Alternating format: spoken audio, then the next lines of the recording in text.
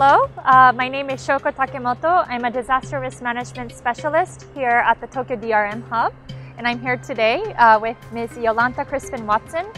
So first I wanted to ask you about the challenges of urban flood risks in developing countries and some of the recent trends happening around the world. Thank you, Shoko. Let me start by two global challenges and trends. One is very rapid urbanization and basically urban areas expanding into floodplains and other disaster risk zones with growing numbers of people exposed to flood risk and growing exposure of assets.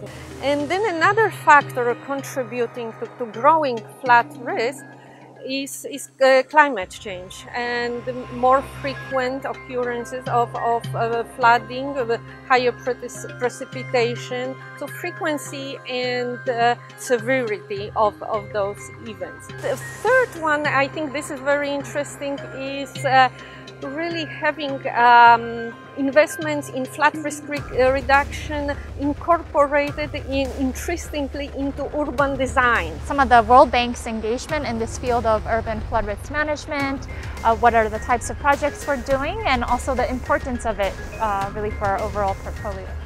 We respond to client needs and we see that demand for this support in this area is growing, and this is very clear, and all over basically in all regions the growth is very clear.